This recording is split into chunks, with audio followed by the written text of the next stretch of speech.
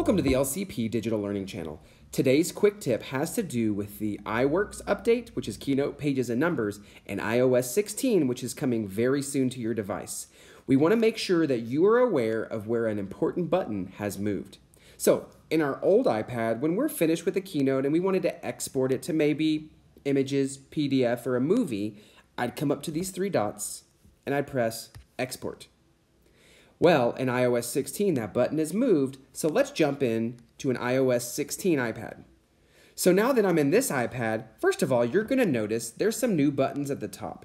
Instead of having that plus button, the images, shapes, and things like that have moved to the top of Keynote, Pages, and Numbers. But more importantly, you're going to notice that Export no longer lives in those three dots. So if a student or teacher wants to export, you're going to need to come over here to the left-hand side.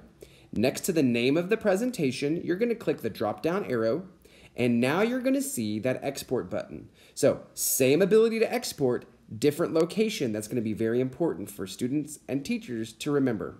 We hope this quick tip was helpful. Have a great day.